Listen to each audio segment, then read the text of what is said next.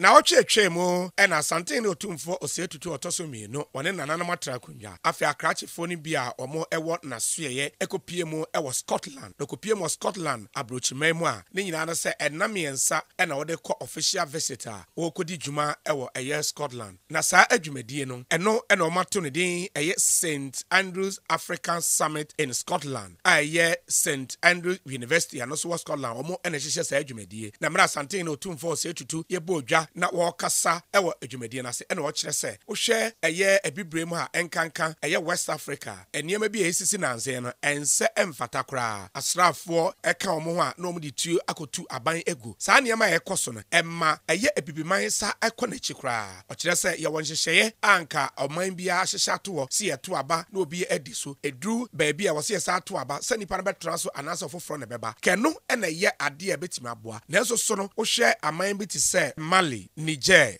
Sudan, Gabon. Eniema esisi efri 2020 no eba no eyade a ense emfata kra. In the first 2 decades of political emancipation, a spate of military coups rocked the continent and took away the first generation of leaders for the immediate post-independence era.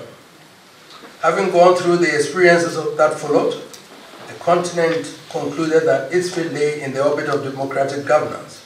And so it has been for the past 2 decades. The resurgence of military intervention suggests that something has gone seriously wrong. Let me make it categorically clear that regardless of the circumstances, I do not think that military intervention offers a solution at this point in the evolution of our continent. There was a time when circumstances produced the notion that power flew out of the barrel of a gun. Those times are over and we face completely different circumstances now. Eno echi emra Asantehene eto ne kasa so no osa echire mu se wo hwe nananom atrakunya anase yaka traditional leadership anase traditional authorities a omo so ewo twaka pa eba kabi mamin kabi amamuo eho a. The French Revolution abolished the monarchy under the banner of liberty and fraternity, but democracy did not abolish the monarchy in Britain and the rest of Europe. Democracy was built on the solid foundations of enduring monarchy, and much of Europe and the rest of the world is the better for it. It is against this background that we can now look at the role of traditional leadership in the new democratic state. From what we have learned so far, it should be evident that with few exceptions, the constitutional arrangements of the new African democracy leave traditional leadership at the peripheries of national governance. Within that limited range, much good is often accomplished. Traditional leaders offer useful counsel and advice to elected political leaders and serve as interlocutors between them and the ordinary people. As you all know, 80% of the population of Africa lives in the rural areas. The primary loyalty of this mammoth community continues to be with their chiefs. Inevitably, their leadership is critical in the quest for development and prosperity of any country.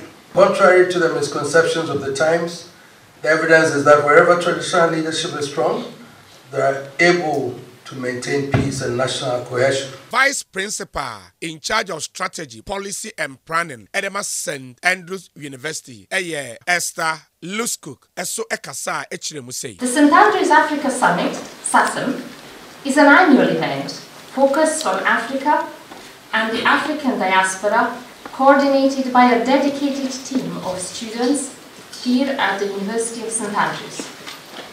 SASM is designed to introduce African affairs to our students, inspire them to find out more about Africa's historical ties to the Western world, and encourage a desire to participate in the continent's future.